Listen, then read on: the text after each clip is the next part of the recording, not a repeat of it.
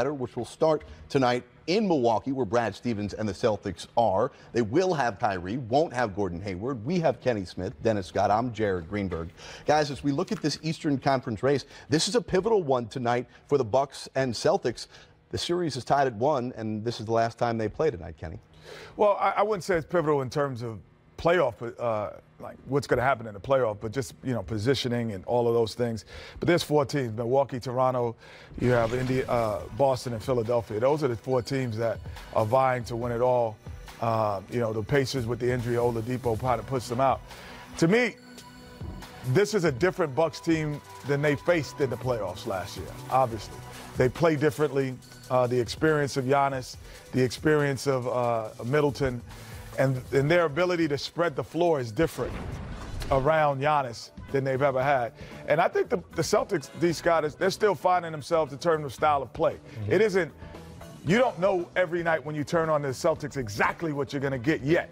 They still haven't figured that out. In these last 25 games is really to identify the style of play, who's the top 8, 9 guys, and then going into the playoffs. It's that first message game for me, Jared, to Kenny's point, where now, since the All-Star break, we know how many games we have left. We know we are in the standing. So now can we show a team that last year we faced in the playoffs that we have grown up, to Kenny's point, and this new style of play we call bud ball really works. And now we can go into this playoff series understanding now we can make shots, and we have more than 1 or 2 guys that shoot threes.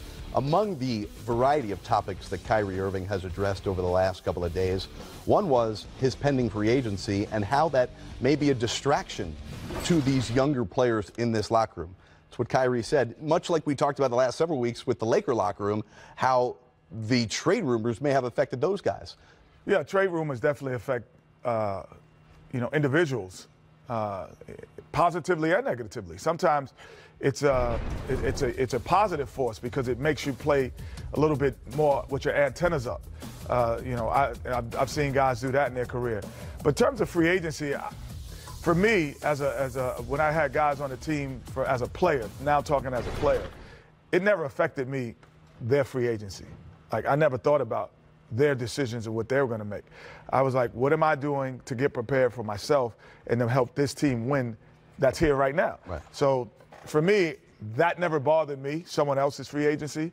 I don't know about you, D. Scott. Yeah, I'm going to take the other side because it bothered me. Because I'm like, Shaq, don't leave. Yeah. Shaq, don't leave us, man. We just been together. We went to the finals. Penny's going to get better. Nick's going to get better. Right. We ain't worried about it because the Rockets beat us. We can get back into it. So I'm going to take the other side because in this situation with the Celtics, these guys are like, but do you think the same parallel? This team is different. Shaq and yeah. I'm just saying, for me, it was different because when Shaq left, we was no longer the #1 seed every year. Right. That's the difference. Where in Kyrie's case, this team is young and, hey, I thought it was part of the future. Right. And now you're trying to get rid of me. That's where I think in LA's case, they messed with their heads for a few games. And then since the trade deadline, those guys start playing better basketball. No, I'm not saying Kyrie's like Shaq. No. Yeah, I would agree with this.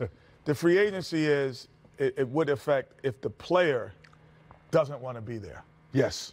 Now that for sure. So if he's checked out, that's actually worse to your point. Right. Yes. That will affect it. Yes. Now, so if Kyrie Irving is coming in and he's got 2 feet into the pool, it doesn't affect the team and it doesn't affect his teammates. Right. But if they sense that he doesn't want to be there, then that does affect your overall team. 100%. You will see Kyrie and the Celtics take on the Bucks tonight. First game of the TNT.